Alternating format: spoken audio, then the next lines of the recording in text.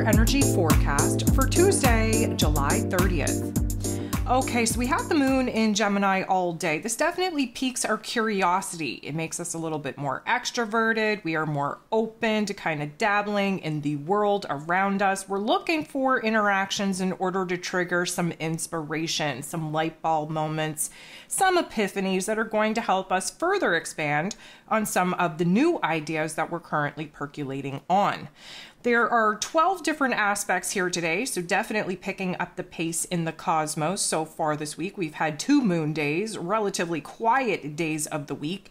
Now we're starting to see the energy start to kind of pick up a bit. A lot of that is because the moon in Gemini, again, has us rapidly processing, analyzing, really kind of poking the bear, if you will, to see what it is that we could possibly be doing from here. We have 12 aspects. 8 of those aspects are going to involve the moon. And let me just set the scene here today, seeing as we have Mars and Jupiter already in this Gemini energy. We are expecting some conjunctions here today, which means that there is an ending just as much as there is a beginning. And we are definitely going to start seeing a percolation of passion, of desire, of clarity. So that's going to be definitely working in our favor. The moon in this Gemini energy going to kick the day off with Mars. Mars is the god of war, ruling over our physical energy, our drive, our passion, our desires, even our anger. He's been in Gemini energy a little bit unfocused, a little bit scattered on where our time, energy, and attention is needed the most. The Gemini energy, again, kind of highlights 2 very extreme choice points. We're very torn on what, who, what, where our energy and attention is needed the most. So this conjunction is an ending and it is a beginning. The ending is kind of putting a closure to, I'm going to say, our introvertedness, to our tunnel vision focus on one particular matter. Now we're trying to see both sides of the coin. We also are going to see this beginning chapter of new passions, new desires, new intensities start to rise within us, especially our desire to connect. Connect with what, you may ask? Well, connect the dots with what the F is actually going on in the world right now. Connect to our higher self, connect to a new passion, connect to a new desire, and connect to people in the world around us. Although many of us are kind of social phobes at this particular point, very introverted, very cautious when it comes to sharing time, energy, and space with the world around us, we do have to have trance encounters in order to refresh, renew our soul, our spirit, our hope, our faith in humanity in the future. So this is definitely going to put a little bit of pep back in our step. Now, Mercury, ruler of the mental plane, ruler of information, communication, how it is that we express ourselves, ruler over the Gemini energy that the moon is in. Mercury's in his rulership in this Virgo energy. He is slowing down each and every single day as we attempt to approach his retrograde cycle, but he's not there yet. Mercury is making a positive interaction with the North Node in Aries energy. This is going to work in our favor because we're thinking about the future. The North Node is trying to get us on the right path, trying to see our new mission, trying to see our new passion, trying to see where it is that we're going on a solo quest, to kind of do things on our own by ourselves in order to continue to build the relationship dynamic up with ourselves. The Mercury in Virgo energy has the ability to focus on the smaller details that are needed to be pieced together in order for the greater, grander vision to actually form. So the North Node is kind of pushing us to think about the future, is pushing us to kind of percolate on what it is that we want to build, what we want to create, what we want to pursue. The Mercurial energy, being in Virgo energy, the fixer, the healer, the resolver of the zodiac, we're focused on the smaller details, what we have power and control over, what we could do better, what we have to kick to the curb, what we have to eliminate in order for us to try something new, try something different that is going to be stronger and much more supportive in us kind of gaining that momentum towards new goals, new visions, new dreams. The moon in Gemini energy, then going to sextile, beautiful interaction with the sun in Leo energy. So we love air and fire because this is how creative inspiration gets born. This is how new solutions get born. So we love this. We also love the fact that the moon and the sun, whenever they come together, there's going to be an aha moment. There's going to be an emotional awareness of what we need, what we want, what we desire. The sun shining very brightly in its rulership in Leo energy, we're heart aligned. We're very big, very bold in our ideas, in our thoughts, in our affections, in our wants, in our needs, in our desires. The moon in this Gemini energy, again, rapidly processing, rapidly analyzing, weighing both sides of the coin, really trying to see everything from all perspectives in order for us to gain a little bit of clarity on where it is that we would like to go from here. Just as we're doing a little bit of confidence building, a little bit of clarity building, the moon is going to semi-square Chiron. So Chiron, being the wounded healer, he is retrograde now in Aries energy. So we're definitely more open to taking a good look at our problems, especially where our mental health or limiting thoughts, limiting belief systems are holding us back, where it is that we're having a hard time kind of tapping into a new level of self-confidence, self-worth. And at this particular juncture, we're not feeling so good, we're not feeling so hot. Why? Well, because we just realized what we want. We just realized what it is that we could possibly be building towards. But in that realization, we also realize what is required of us. And that feels like a lot. It feels like a lot to process. It feels like a lot to commit to. And we're starting to kind of waver in our confidence, in our self-esteem, in our abilities to actually do the hard things that need to be done in order for us to pivot and really try to gain momentum in this new path, in this new direction. We don't sit in this funk for very long. The moon in this Gemini energy then going to sextile the North Node in this Aries energy.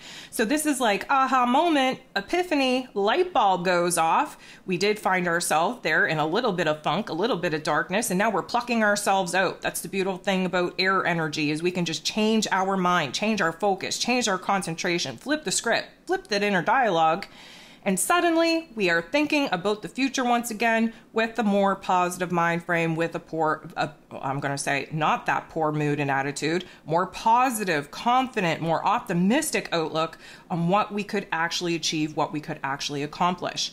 The moon in Gemini then going to make a positive interaction with Venus, the goddess of love, beauty, worth, pleasure, and money, also in the heart and soul of the zodiac here in this Leo energy. So again, we love this air and fire interaction. This is going to give us a light bulb moment, an aha moment on what our heart wants, especially when it comes to relationships, especially when it comes to making some bold moves in order to break free from some of those toxic relationships and actually advocate for ourselves with our wants, with our needs, with our desires, put ourselves out there. This is definitely going to be a heart activation. So again, take a listen to the ascension forecast for this week if you haven't already, to stay ahead of the energy shifting game in our physical form.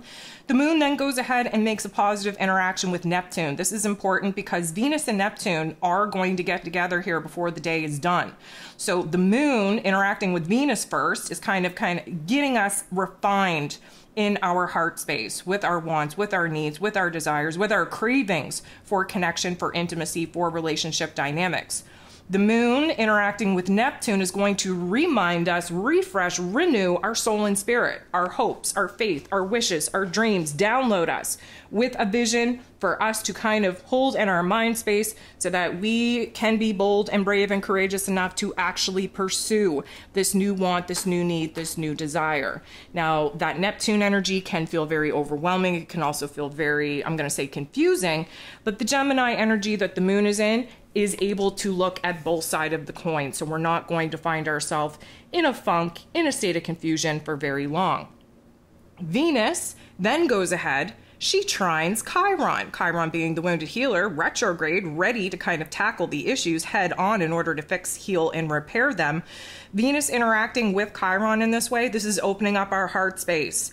We are more open to healing. We're more open to compromise. We're more open to put ourselves forth and forward if it means that we have been doing a disservice with ourselves by giving other people too much power over our lives, over our path, over our choice, over our decision.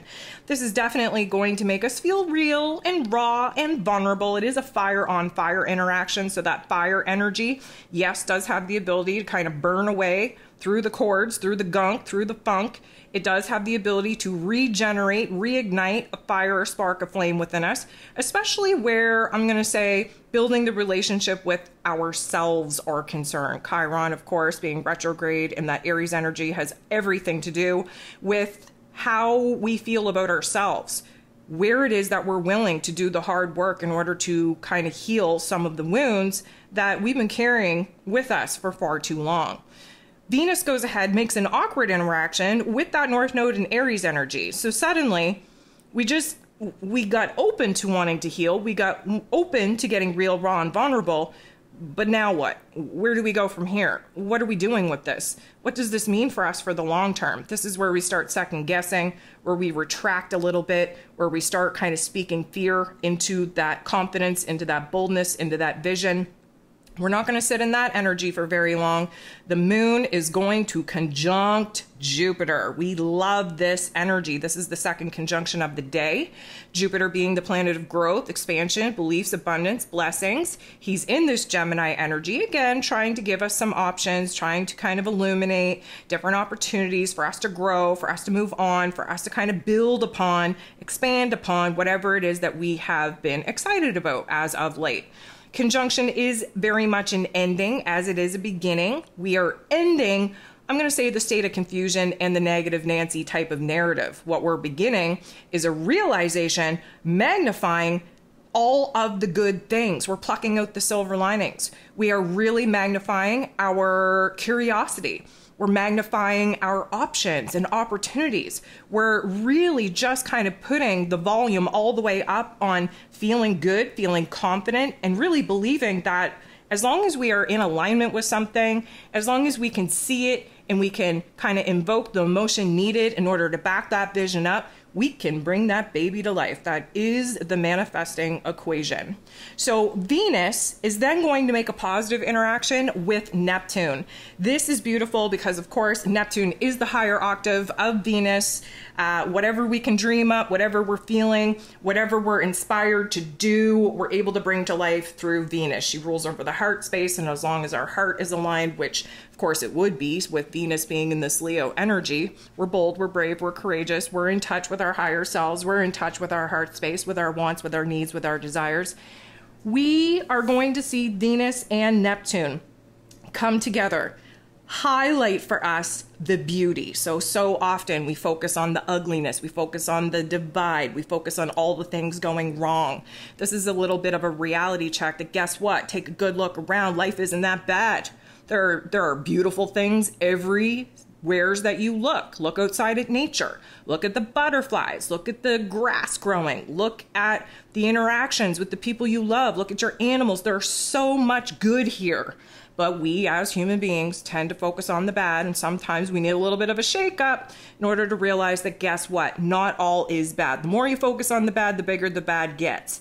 Sometimes focusing on the good, the silver linings, the beauty is going to amplify that energy, and we definitely need more of that energy floating around in the cosmos.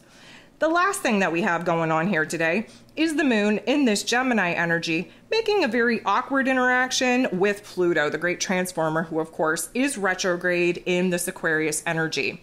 So this isn't either good or bad, it's just a ponder, if you will. Pluto likes to do a deep dive in the psyche. The Gemini energy likes to really attack the lower level of the intellect and how, emotionally speaking, we feel about what we're thinking about or what we're focused on. Of course, Pluto's here to empower us and here to improve our situation, improve our perspective, but it is going to be intense. Intense meaning we're going to be divided, we're going to be undecided. Again, that Gemini energy is very divisive, very extreme in that nature. This is a beautiful opportunity to realize your rawness, your vulnerabilities, your fears, your insecurities, your doubts, and be able to flip the script in a much more empowering and positive kind of way.